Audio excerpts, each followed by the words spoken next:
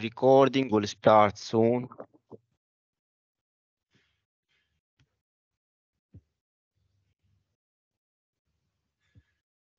Seems that Ahmed is talking, but I cannot hear you, Ahmed, unfortunately.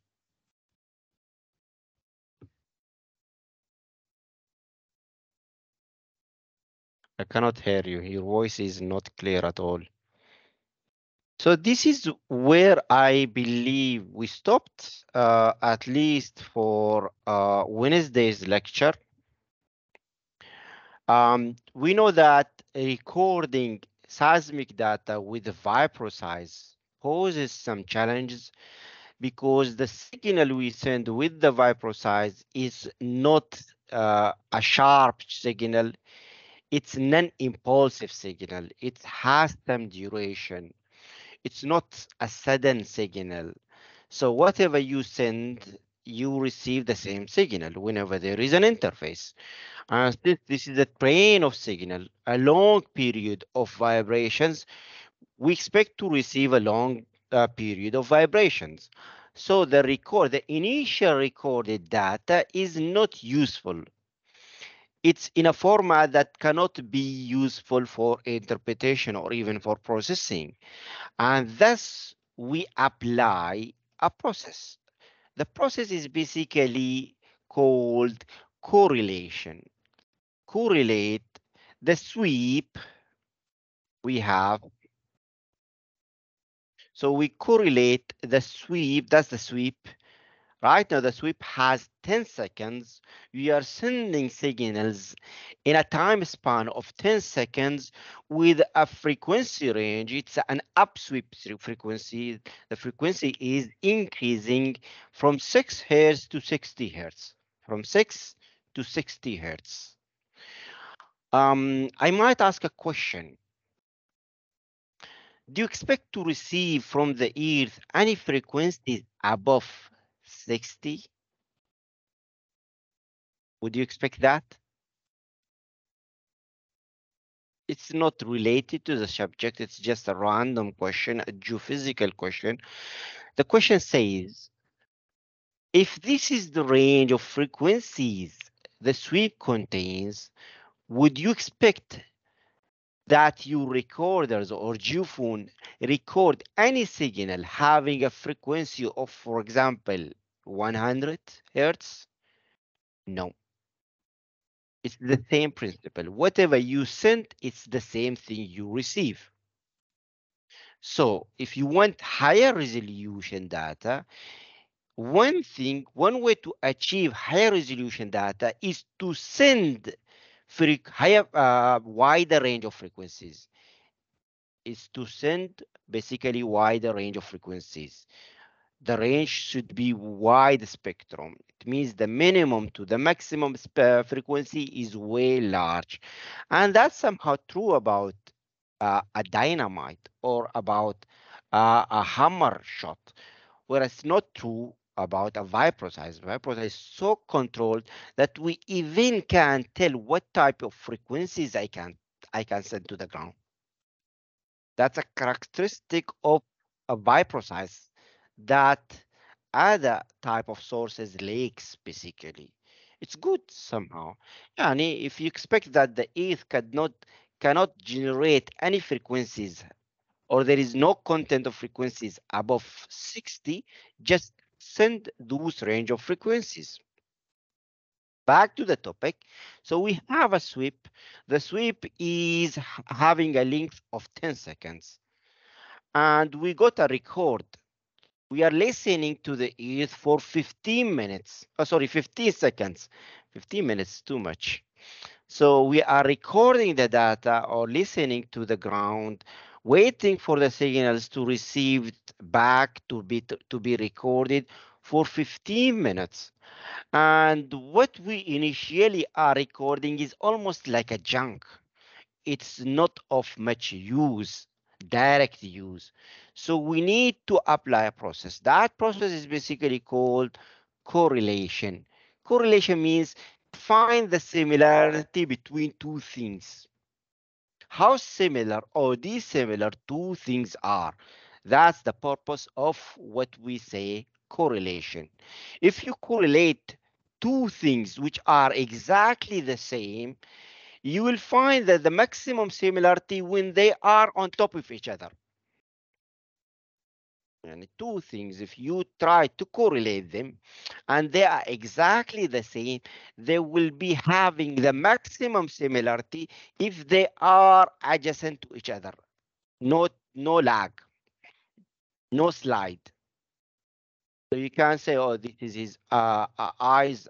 There are two persons, for example, and they are identical person or twins. You can say, oh, their eyes are exactly the same. I can right away compare them. But if they are far away, you might get confused whether they are the same or not.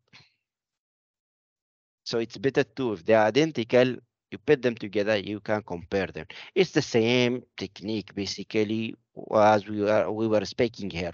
So we apply a correlation between the sweep, the signal sent by the vibrocyte, and whatever we recorded through the geophones.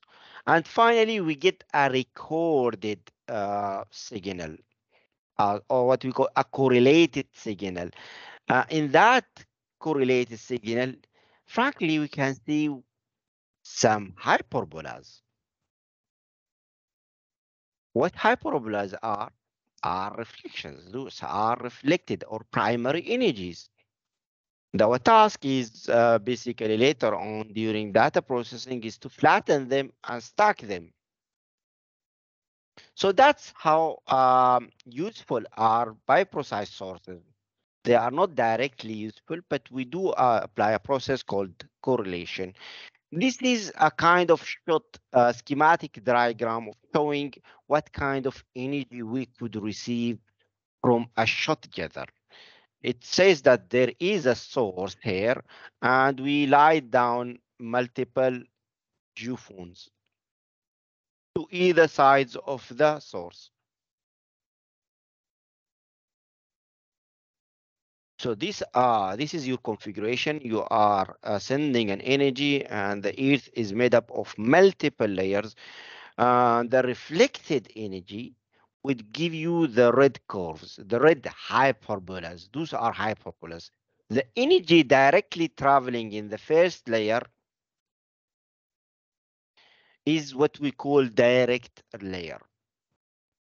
The energy which travels in the after the crossover distance or after critical, basically, it appears the first after the crossover distance from the refraction course or refraction chapter. So that's the green line. This is the diffracted energy, assuming that this is the first layer. And this energy you see is called air blast. That's the energy traveling in the air. It's the energy traveling in the air from the source to subsequent geophones. And if you got the knowledge how to calculate the velocities, we know that the velocity and the slope, they have opposite relationships. So we can easily basically can calculate the velocity knowing the slope of the line. The reciprocal of the slope gives you the velocity. So we can count what is the distance difference and time difference. From distance and time differences, we can calculate easily what is the velocity. And if you calculate the velocity of this line, air blast line, you will come to the conclusion that the velocity is almost close to 300 meter per second.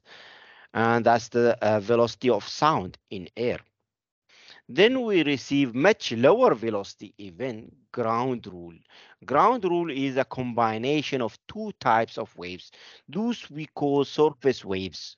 And we know from our introductory chapters in seismic methods that the surface waves are either Rayleigh wave or Love wave.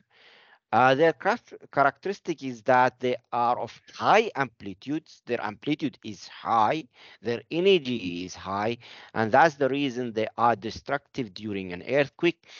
Their velocity is low. They arrive way later, way after than the primary waves, P wave and S waves. And another characteristics they have is that their frequency is low. They have low frequency contents compared to body waves, P wave and S wave. And I gave you some examples. So these are vapor sizes during an acquisition in some deserts. The crew which works in seismic data acquisition, we call it seismic crew. And here we see, for example, many vibrators, they are operating synchronously. They are sending the same plot point. The source is combined as one source.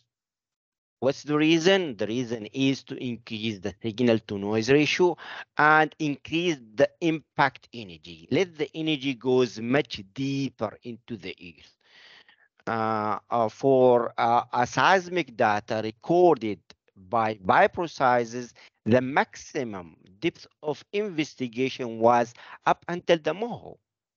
Moho is basically the boundary between the crust and the mantle. And we know that the moho or the crust has a variable thickness. It's from 70 kilometers in the continental crust to 10 to 15 in the oceanic crust. So the seismic, as we know, sorry, or actually the vibroseismics, as we already know, they can operate only on land. So from the conclusion, we can tell that the depth of investigation from vibroseismics was almost 70 kilometer. 70 kilometer is actually very, very deep uh, investigation depth. And as I said last time with the Tuesday lectures, the operation is really huge. The operation is really big. Those are some geophones lying down, hundreds or even millions of thousands of geophones. And I highly recommend you go through the link here. It's a video in YouTube. You can watch it yourself.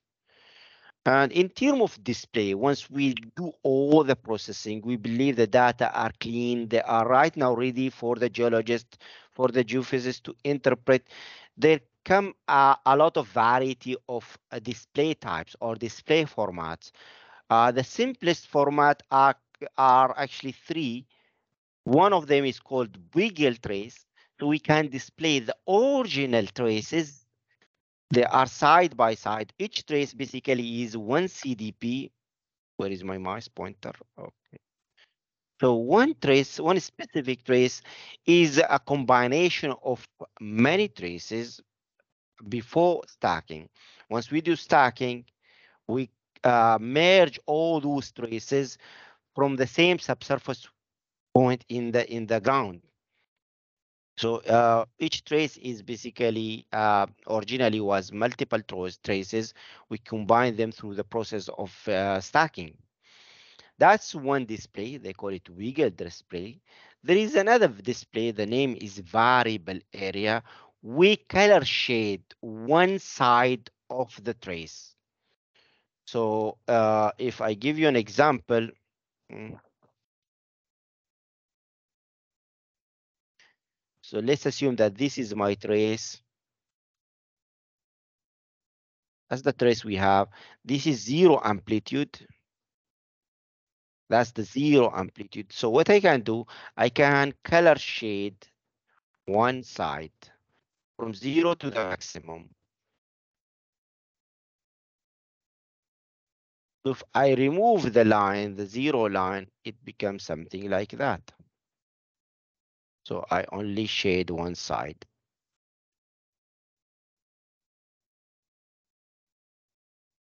That's what we call a variable density. So some people, they like usually these types of display. Other people's who care too much about the traces, they prefer this type, wiggle display type. We can even go further. We display the data as an image, and that's actually called a variable density. It's called what? A variable density. And whenever you are showing a color or an image, it can have different color scales. Any image, any contour map you show, you can change the color scale. So the color scale shown here is basically called grayscale. It has a range from black to maximum white, maximum black to maximum white. That's how the color changes. So maximum black means probably peak, and maximum white means trough. That's a peak. This is a trough. So in simple configuration, let's assume that this is 0. That's the trace. So this color, this area becomes too much dark, and the darkness, the opacity will change according how much is the amplitude. It becomes too much darker here. It gets a bit whiter as we go down. It becomes completely white in the bottom. So that's what you see. So the color here, whether it's too black or too white, indicate how strong is the reflector. And when I say how strong is the reflector, I mean that what is or how big is the velocity contrast, or I can tell uh, acoustic impedance difference between the layers. We will soon see what exactly is the acoustic impedance. So this is one type of display. They call it variable density, and you can show different types of colors. Here I'm showing a different color scale. It's also a variable density color. By the way, you can stop me whenever you feel that there is anything not clear. So what is a reflector? That's something also I clarified, but I couldn't cover it on Wednesday, so I'm repeating myself again. Uh, the energy might all get reflected. We in that instant we can say 100% of the energy have been reflected. Nothing got transmitted to deeper layers, and we can materialize that into an equation. So we can write an equation. The equation is a reflecting what we call reflection coefficients.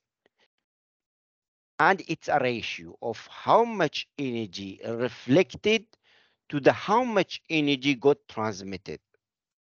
How much energy got reflected back to the surface uh, divided by how much energy got transmitted. And so for the reflection, we need to know a parameter called acoustic impedance. Acoustic impedance is the velocity, seismic velocity in a layer multiplied by the density of the layer. That product gives you what is called acoustic impedance, or AI. In geophysics, they call it also AI. So a reflected part gonna be how much? I have two layers, let's say. Acoustic impedance in here is lower than in here, it increased. So acoustic impedance in the bottom layer is larger. This is V2, P2, where here I have V1, P1. In this instance, if this is larger, I get a positive value. I get a positive value. And the bottom never can be negative. The denominator can never get negative. So I receive a positive reflection coefficient. So if it's a positive value, it means the reflection is to the right. If it's negative, it means the reflection is to the left. That's a positive. This is a negative. That's how we can characterize reflections or reflectors from interfaces, from a boundary between two different layers. That's a boundary. This is a different layer. That's a different layer. So in this layer, the acoustic impedance of the second layer, that layer is actually larger than the lower layer. That's the reason I get a negative. So if this is lower, so this value gonna be lower, this value gonna be larger, I will get a negative acoustic or reflectivity series. Doctor, نعم. you mean larger in density or in the depth? Larger in both velocity as well as density. Okay, density multiplied by velocity. Yes. Yeah, okay, thank you. That parameter will give us the acoustic impedance. Mm, what's I'm getting in here? Man, no way. That's fine. So this is how we characterize a reflection coefficients. What is the lower value, the denominator? This is amount of energy originally hit the interface. This is the amount of energy hit the interface. And in contrary, we can also quantify the transmission coefficient. It's easier to quantify than the reflection coefficients. It's basically, it's always positive. And the numerator in this case is 2 times the acoustic impedance of the upper layer. The denominator is the same as with the case in a reflection coefficient. So the lower part gives you the transmission coefficients. So based on the equation itself, if I ask you, what is the range of values you would expect with the reflection coefficients? What values range you can get? What's the minimum and the maximum value from the equation itself? Minimum is 0.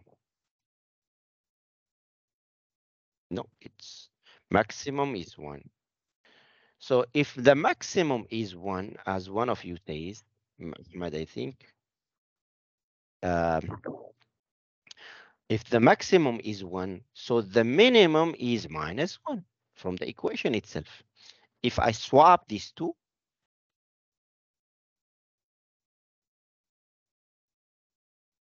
if I swap them, I get minus 1. Positive 1 or negative 1 means all the energy got reflected. 0 means no energy reflected. Whenever it's 0, it means that there is no interface. It's the same layer, basically. There is no change in contrast in acoustic impedance between upper and the lower layer. It's basically the same layer. So how I can differentiate then between positive 1 or a negative 1? Positive 1 means the energy got reflected, but the shape of the reflection was to the right in the seismic trace. In contrary, if it's negative 1, it means the shape of the reflection is to the left. That's the basic idea. And again, there is a warning. It says that this is only as a concept or as equations, they are applicable only in the case of normal incidence, when the energy is hitting the interface in a normal angle. What I mean by normal angle, it means that the energy is hitting the interface at a 90-degree angle. These two equations, they are not applicable on oblique angles. However, in this course, we'll not go beyond the scope of normal incident angles. Then we will go to some equations. They call those equations Zebrist equations. They are much more complex equations. So let's quantify what is the resolution of data. How thick the layer should be so the seismic data I'm sending or the source I'm sending to the ground can resolve the thickness of a specific layer. Based on our understanding of reflections we just described, let's assume that there is a layer sandwiched between first layer V1 and the second layer V3. So the layer we are interested on right now is V2. We are talking right now on comparative thicknesses. There is not direct numbers there on the graph. So what I get two reflections. The energy, once it's getting reflected back to the surface from the interfaces, there are two reflections. One from this interface, the boundary between V1 and V2, and the other is between the boundary between V2 and V3. So let's assume this is the reflection from the lower boundary. This one, that's how it goes. That's how it goes. Let me draw it here. And if I choose a different color, and this one is from the upper. So they are returning back. So it already traveled some distance so compared to the trailing energy from the second interface. هذا مقدم على الثاني. If I combine them, what the seismic or the geophone records is the combination of the two. What is the combination? Is the one I'm right now drawing with a different color. Let me choose blue, for example. So the combination of these two is this one.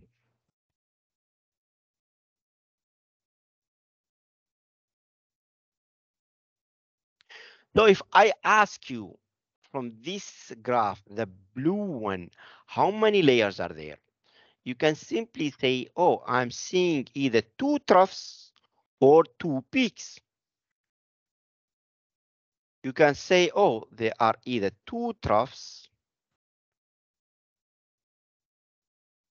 or two peaks, or these two peaks, or this one is one. Let me delete view one.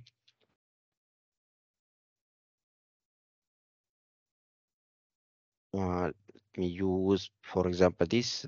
This is the one. That's another one within the blue line. That tells me there are two layers. What happens if I increase the thickness of the layers?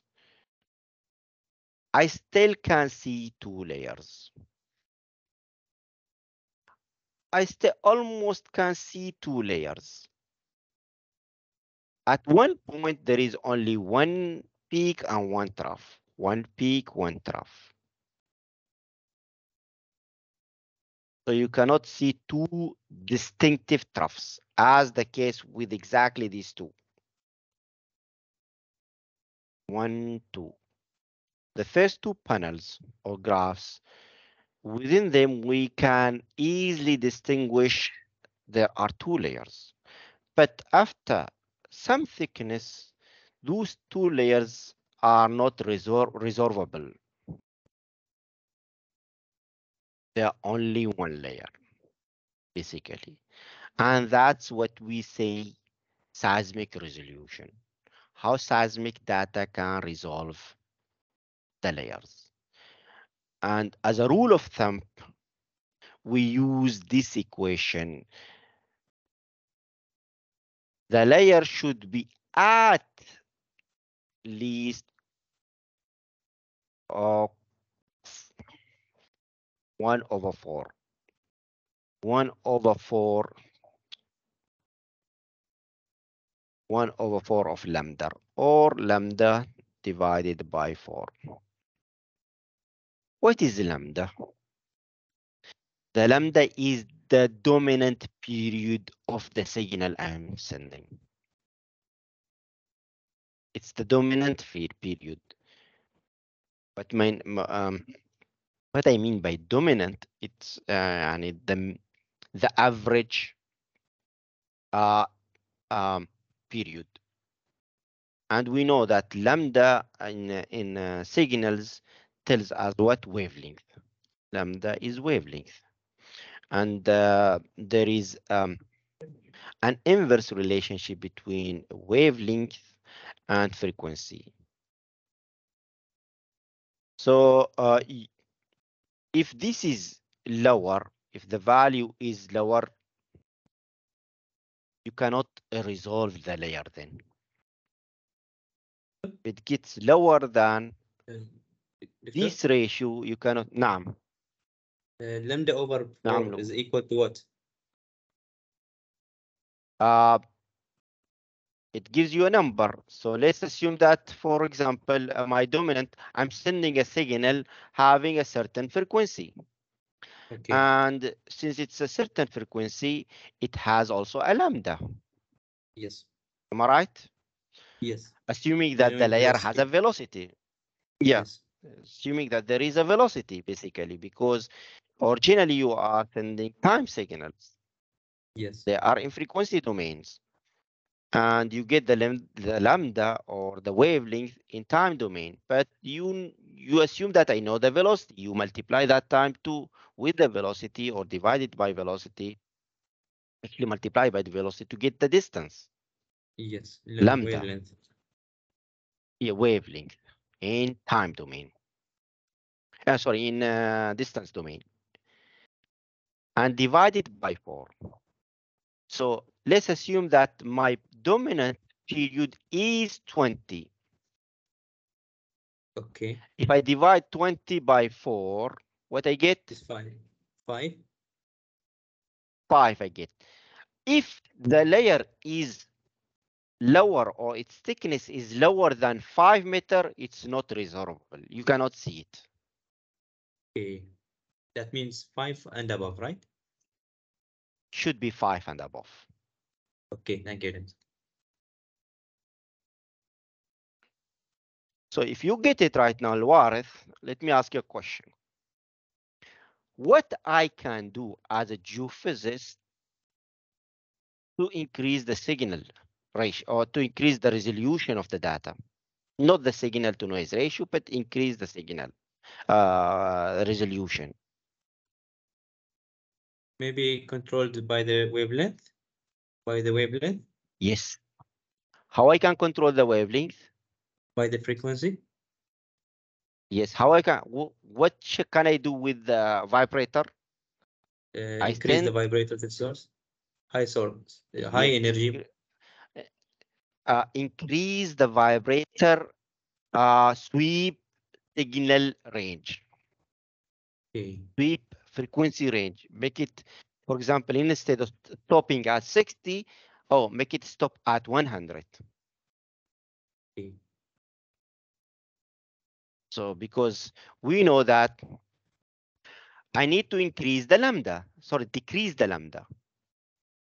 So if it's instead of 20, I can make it 10. 10 over 4 is how much? 2.5. 2.5. So then minimum resolvable thickness is 2.5 meter. How I decrease this value lambda? I sent a broader range of frequencies. My frequency is larger. Minimum to maximum is larger. My dominant frequency then is higher. My frequency is higher. My dominant frequency is higher, or the mean frequency from minimum to the largest is higher. And we know already the frequency and wavelength are opposite or reciprocal of each other. They have inverse relationship. The point again, it was in some of the exams, how I can tell what is the minimum resolvable thickness. The figures in the lower panel, they are exactly the same, but uh, let me switch off this one because myself I'm not able to see the slides properly. I'm not good in oh, let me see. I think that's the one.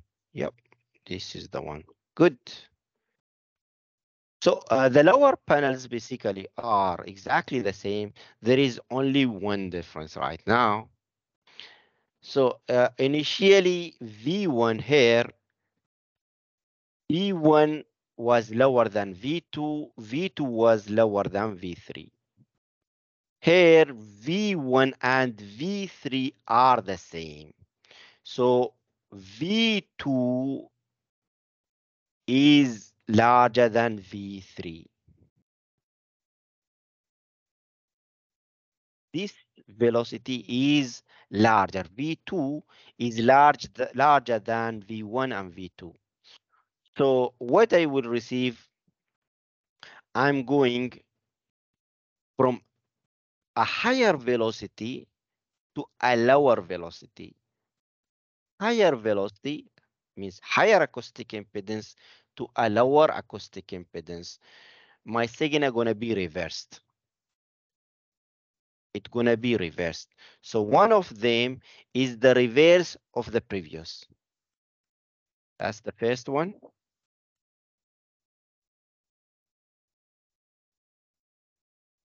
This is the second one. You see right now they are not starting from the same side. This is the first, that's the second. Initially on the first panels, right now it's not the same because the signal from the deeper part is opposite than the upper part.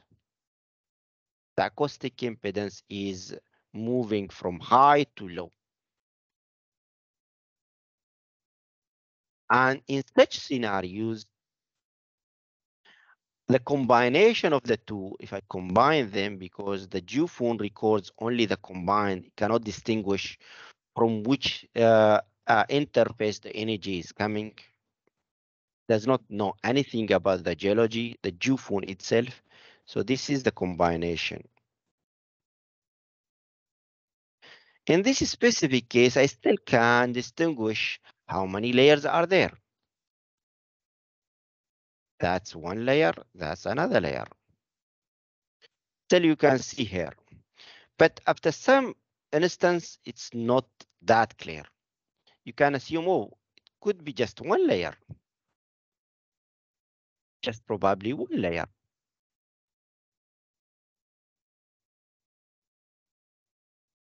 So we again revert back to this rule. What is my dominant wavelength? What frequencies or what signals I'm sending to the ground?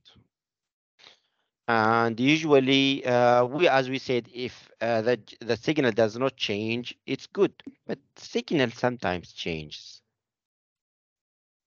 It's always change, by the way. Yani the earth itself eats up high frequencies. If you're sending high frequency, Earth keep eating up high frequency. And that's the main reason geophysicists cannot tell in high details the deeper part of the Earth. We can tell exactly in very detailed way the shallowest part of the Earth, shallow layers. We can even use other techniques than seismic methods to resolve the near surface geology of the Earth in high detail. But the deeper you go, the higher the attenuation. Attenuation is a term we use as geophysicists to signify that the Earth is eating the frequencies. Yeah, it eats the frequencies. How it eats the frequencies? Maybe the layers are not intact, they are loose, so the energy got lost. It's the same way if you keep shaking your hands or wrapping your hands, you will feel some heat. The energy, once it's propagates down the earth, it's shaking the particles. Some part of the energy will be transmitted or transformed into heat. Which part of the energy will transform faster to heat is high frequencies than low frequencies. Concept is that even if you send very high frequencies, usually the earth eats up high frequencies. And what you get remained with low frequencies. And that's the reason, by the way, that whenever an earthquake hits a distance place, let's say Japan, for example, or some place in nearby Japan, our stations, seismic stations we have in Oman, sometimes they record those signals sent by the earthquake happened nearby Japan. And we record very low frequencies. We record frequencies below 1 hertz. Where the high frequencies gone, they couldn't arrive. They died during their travel. The earth eat them up. Good. Again, the same concepts. Those are the same slides, by the way. Um, so how we can control the resolution? We might send higher frequencies.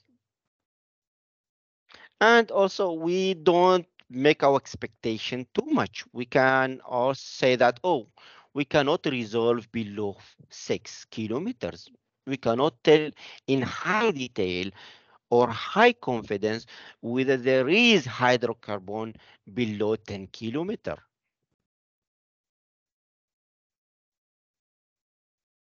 So if you want to go deeper, you lower your frequency. The frequency is lowered. Lower frequency, they can go deeper, yes. But they lack something. They lack the details we need.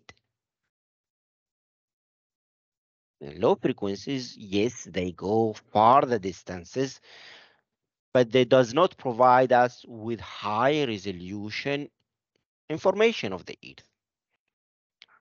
And again, back, why we are not giving a detailed image of the deeper parts of the Earth is because Earth itself is eating up high frequency content. The same principle is actually true with another geophysical technique called ground penetrating radar. Similar to the antenna waves موجات راديو الاف ام ولا الاي ام amplitude modulated or frequency modulated frequency waves, but we are sending them to the earth. We send such waves to the earth, and they can penetrate a depth of just maybe 2 meters, 5 meters. In our departments, we have the GPR tools. For example, in an area like in Al Khawd, we have three antennas. One antenna is 100 hertz.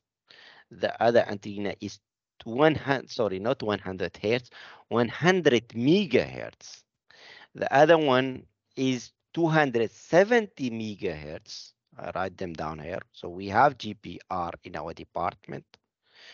We have three antennas. Each antenna transmit different frequency, central frequency or dominant frequency waves, not seismic waves. GPR is not sending seismic waves. It's actually sending electromagnetic waves.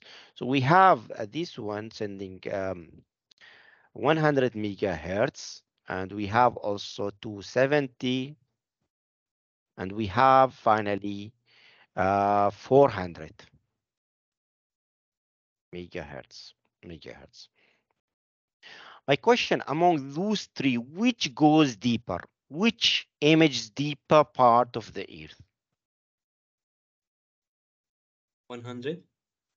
Definitely 100. Yes, it's a lower frequency than the remaining, but it has a lower resolution.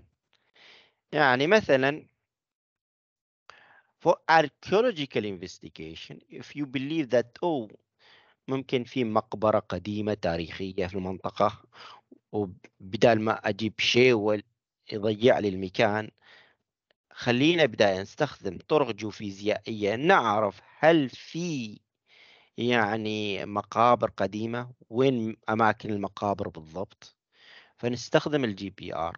وإذا تتوقع مثلا أن العمق 2 متر 3 متر فهذا مناسب جدا. So accurate, gives you a centimeter resolution. يعني سنتيمتر تعرف layer كل سنتيمتر. This one, whether this one could give you probably every 1 meter or half meter, depending on the site itself. Whenever the moisture or water is larger, the resolution decreases. I don't go cover GPR in this chapter, but the principle is the same. The concept is the same. The higher frequencies, they attenuate faster. They cannot go deeper, but they give you high frequencies. Oh, sorry, high resolutions. Anyone is trying to question me? حد عنده سؤال؟ So let's move along. Let's discuss some different topic. Since you are geologists, and many of you also, or half of the students in my course, they are petroleum engineers. Here we have a seismic image or seismic section. These data were acquired on offshore. We have the sea column. That's the seabed. You see, what is the strongest reflector in this section? Which reflector is the strongest reflector? Uh, who could answer? I received some answer through the chat, but Ahmed is continuously answering. Let's open the door for others to contribute. What do you think? What could be a strong reflector? Definitely see Abdullah, actually, not Ahmed, Abdullah. Yeah, that's the seabed. Why seabed? Because the velocity or acoustic impedance contrast between the sea and the rocks is so large. And as you see, I'm going from low acoustic impedance. The velocity and the density parameters in the sea are lower than the counterpart in the rock. I'm getting strong positive reflections.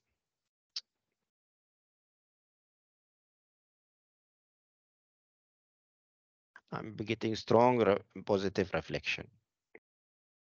I'm also getting these strong reflectors. Here there is one strong reflectors. That's an erosional surface. Right below, I see a different characteristics. I see strong reflectors. Those are called possible bright spots. It's a bright spot. It's a bright to the eye. The eye can easily catch it. That's the reason they call it a bright spot. And those could happen whenever the acoustic impedance contrast between the layers is so high. And what seems to me that it's also stratigraphically contained.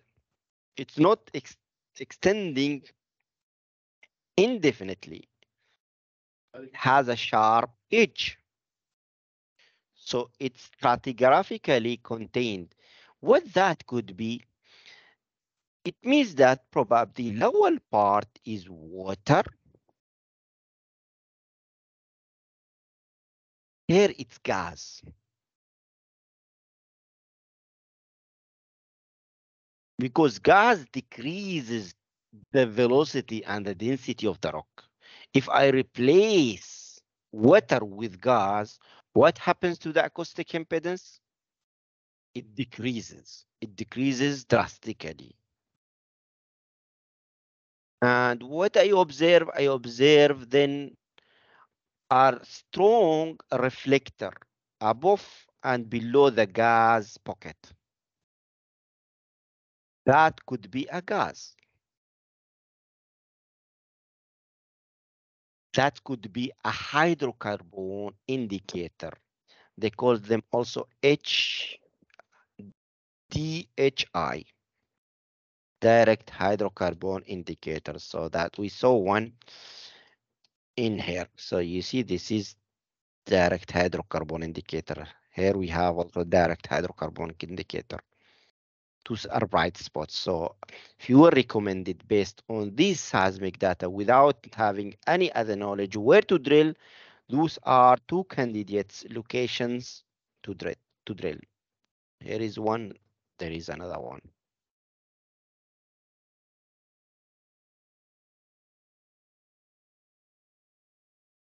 Here we have really a nice direct hydrocarbon indicators. Those features, bright spots, they call them also dim spots. They are collectively called direct hydrocarbon indicators. Here we have also other types of direct hydrocarbon indicators with different types of settings. This is an anticline. Here we also have an anticline. That's really nice one. What I see a structure like that. Let me draw it. Maybe use a black color. That's the top of the reservoir.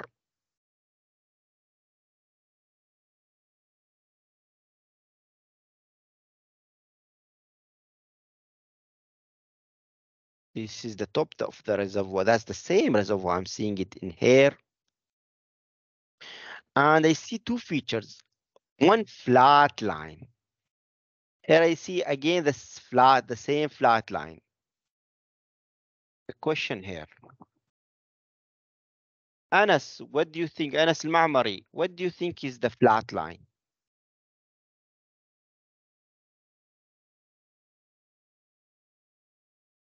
Who can tell what's the flat line then if Anas is not answering?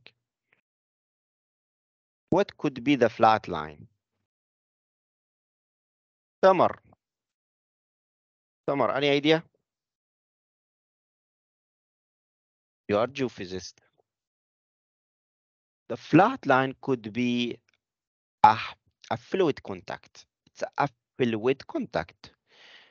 It's the boundary between two different fluid types. It either could be uh, oil gas, oil water contact, or water gas contact.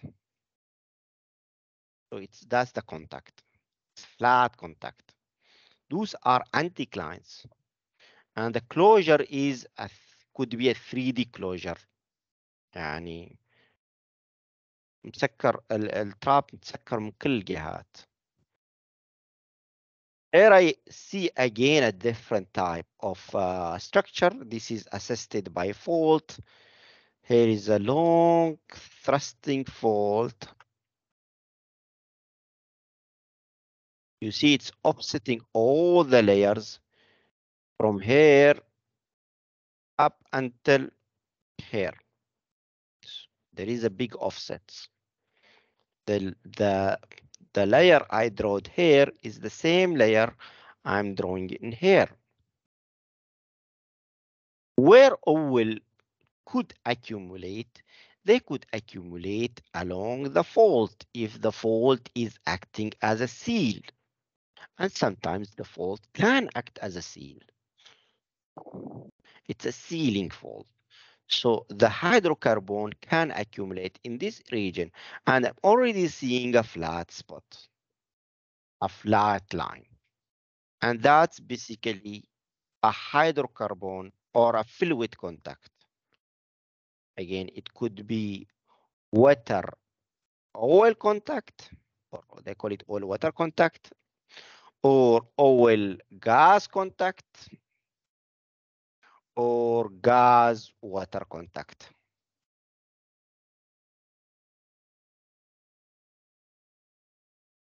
Usually, if it's a gas, it's gonna be much more brighter.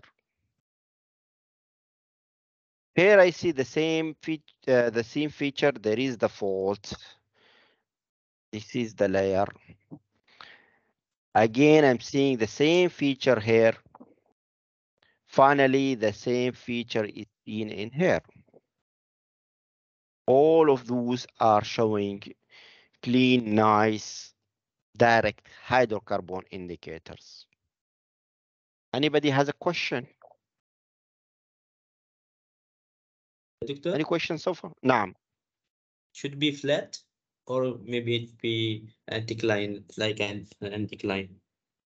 What do you mean could be flat? The The line contact? will, yes, the contact Yes. What do you think? What do you think usually the fluid will look like? in flat. Yeah. Yes, the surface of the fluid should be flat. And the lines in here that mean the flat is the region between fluid, and the Yes, anticline one is that structure it's only. the They represent that structure only. that's the top of the reservoir. Okay. Yeah, this is the top of the reservoir. Okay. The Thank rock you. above here, for example, the rock above here is a sealing rock. Is could be, for example, shale, chert. Igneous rocks could be also, but these are all sedimentary rocks. We see layering within them. In all those scenarios, I'm all seeing only sedimentary rocks. I'm not seeing any igneous rocks. And your task, for example, if you are working as seismic interpreter, is to follow this horizon, to map all of this horizon.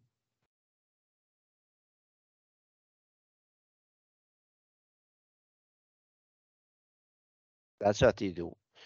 And it's not one line, actually multiple lines. It's many. If it's 3D, there are lines, such lines every, for example, 25 meters. And the whole area could be 10 kilometer in 10 kilometers. And your task is to map as a seismic interpreter to map the top of the reservoir, to track on a computer like or a software like Petrel. Petrel is one of the nice softwares geologists, geophysicists, or even petroleum engineers use. You can use it to track the surface of the reservoir, believing that this is the reservoir, and find its whole volume. يعني كم حجم الريزرفوار. فتشوف مثلا وين السبيل بوينت. You don't need to go into details, but from that you can calculate what they call GV, gross rock volume, GRV. What is the whole thickness of the reservoir? gross rock volume, and you expect what could be the porosity, what could be shale to or play zone, and going to stop calculation, making some calculation, you give an expectation. You tell, oh, we believe that there is that much hydrocarbon in this specific area. There is a reservoir, and our estimations tells us that there could be that much hydrocarbon. Someone might ask, from where can I get the porosity? Sometimes from the seismic data itself, you can estimate porosities. You need also to know what is the water saturation. You can give initially some guesses. From where you bring those guesses? From nearby fields, from similar analog fields, a field nearby or a field within the same setting, even far away from where you are studying. The setting, the geology is the same, the reservoir type is the same. You can probably use the same variables. What is the water saturation? What is the porosity? What is the net to gross? What is the shale volume? And those parameters, and plug them into the SOIP calculation or volumetric calculation. Give a guess how much hydrocarbon is there. What is the total amount of hydrocarbon? And majority of the once they say يعني يقولوا أن عمان فيها كم نسبة بترول. هذه الأرقام غير دقيقة، ممكن يكون أكبر بكثير عن اللي يتوقعوه. عن الأرقام هذه اللي موجودة من الإحصائيات بالعادة غير دقيقة.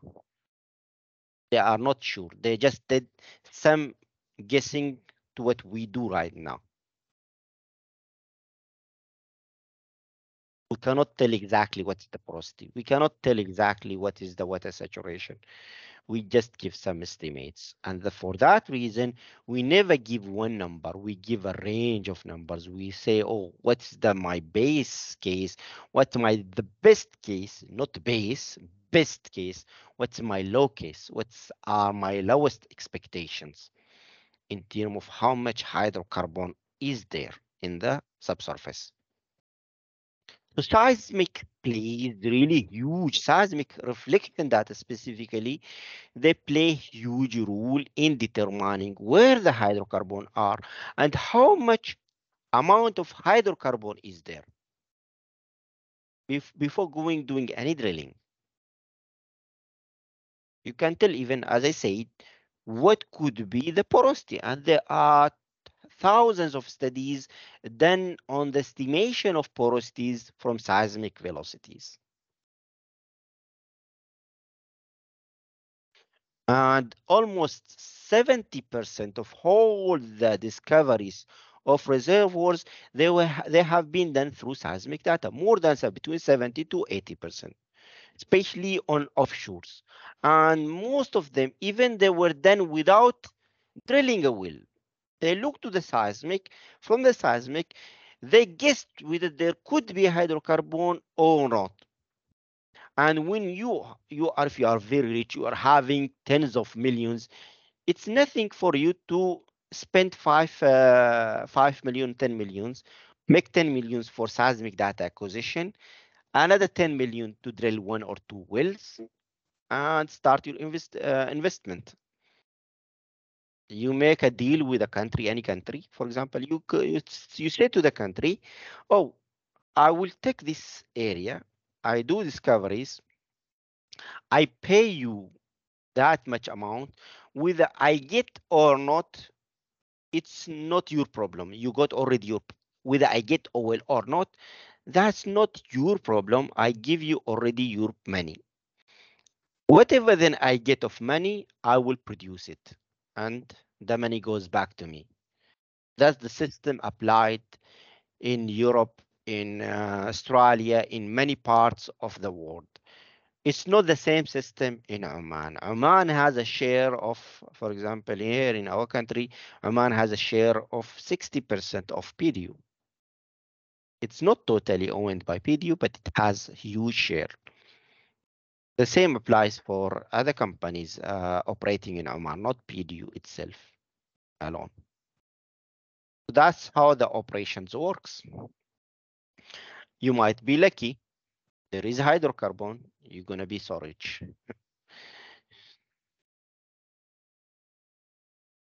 So apart from that, uh, not talking about hydrocarbon fields, seismic studies could be used for hazard analysis. Uh, Before going to the hazards, let me show you two different seismic gathers. So here is one. That's a gather or seismic section produced from hammer.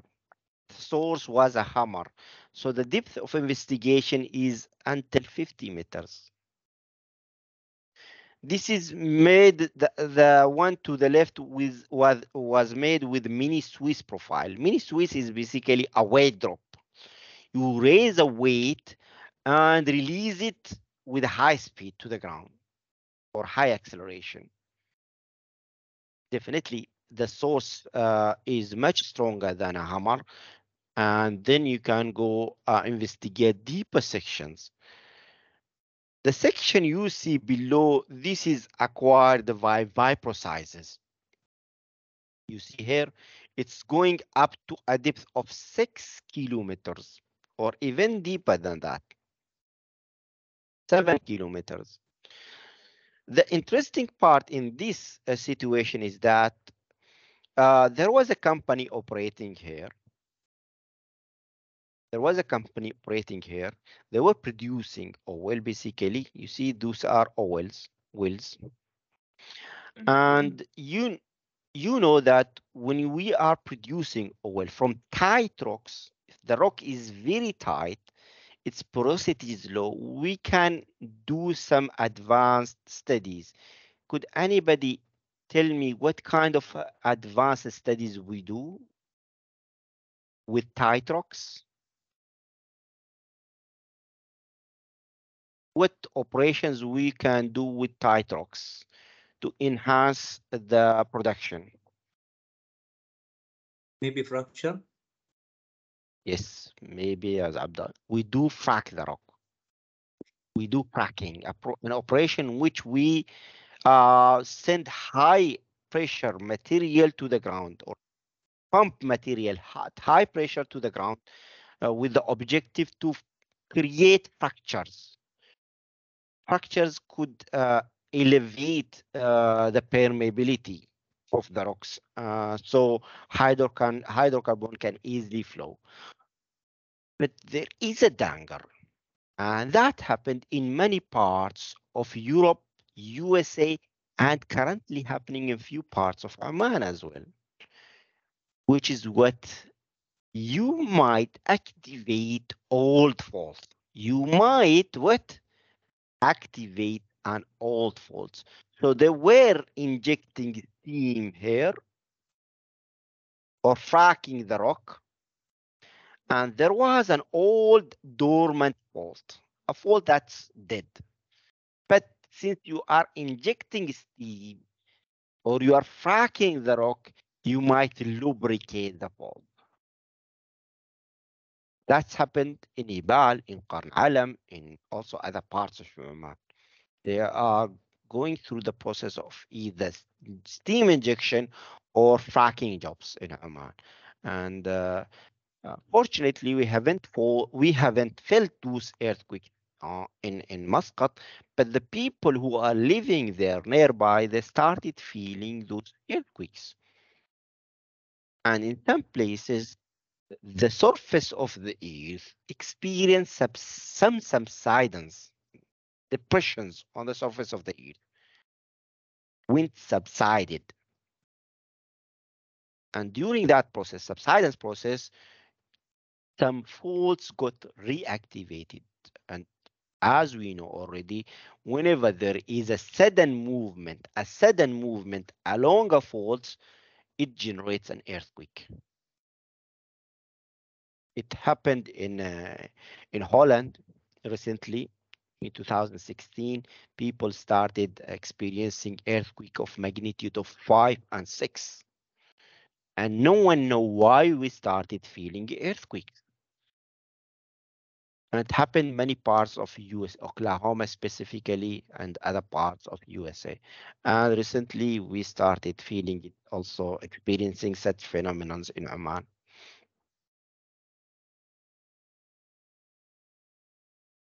Um, 3D seismic. So all the sections or the data or the image you've seen so far were showing 2D. There could be a 3D. So a 2D you can generate from a 3D by slicing, taking only one line. The advantage of 3D, and you create a 3D cube of the subsurface. The earth itself is 3D. So I cannot basically represent it as a 2D.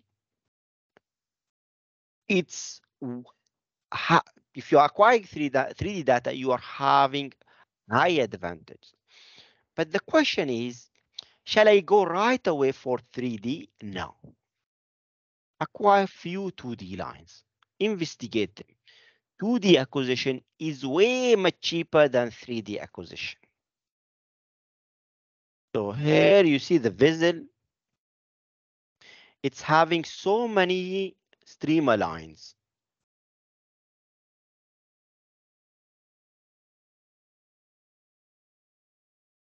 You see those streamer lines? 5 in each sides. And those are the sources firing behind. Not one source, but an array of source. Again, the reason is to increase the signal to noise ratio. And those lines, they record, each one record a line of um, geophones or hydrophones, line of acquisition. And thus you create a 3D volume of the earth. And it does not goes once, it goes like that, the ship or the vessel.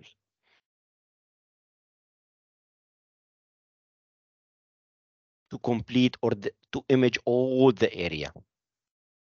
Starts from up here going in a snaky pattern to create 3D. So as I said, if I, for example, in this image, if I map this one, and if it's 3D, I map it totally, I can do what they call advanced kind of attributes, surface slice.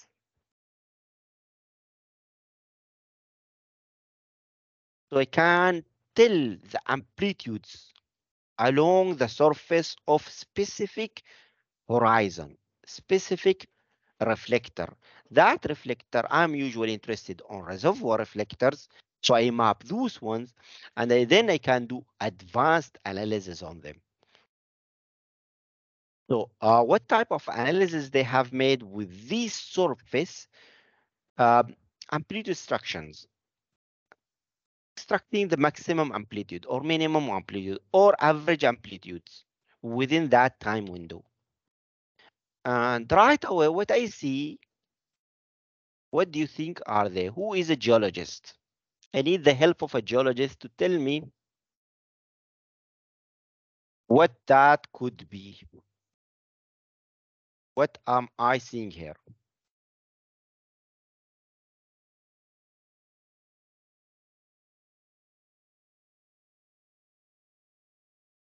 Any volunteers؟ إذا شفت أشكال مثل هذا مثلا، وإيش تتوقعوا هيكون؟ وأنت مثلا في طيارة، نزلت عينك تحت بتشوف مثلا بتعرف كيف الجيولوجيا، وإيش تتوقع هذا يكون؟ It's an all channel system. Wadi, Mandarin Wadi system in this area. Fluvial system. You see that? It's a fluvial Wadi system, yes. You see how interesting it is. The seismic directly give you such information. Fluvial systems are usually prolific systems. They contain a lot of hydrocarbon. This is basically a surface map. This is a time slice. That one you see here, a time slice, not along specific horizon, with it's just on specific time. Since it's a cube, a 3D, you can cut a slice in any direction. In this direction, another direction, or even horizontally. And we know what domain initially the seismic data are. They are in time domain. So the y-axis, the vertical axis is time. If you cut a line, take a slice horizontally, you are viewing the seismic data at a specific time. That's what we call a time section. This is a surface section. It's not taken along a specific time, but some interpreter map the surface of the reservoir. From it, they produce some type of attributes or analysis. Some of those analyses could be what is the amplitude along amplitude is the reflection amplitude, reflection coefficient. How strong is the reflection coefficient from that specific surface? So I can take cross lines. Cross line is this line for this because along parallel to the Jufons. This is an inline. I take a line along either cross line, int line, or any random line. That's a random line. It's not either Jufun along the Jufun line or source lines. You can even take a time slice.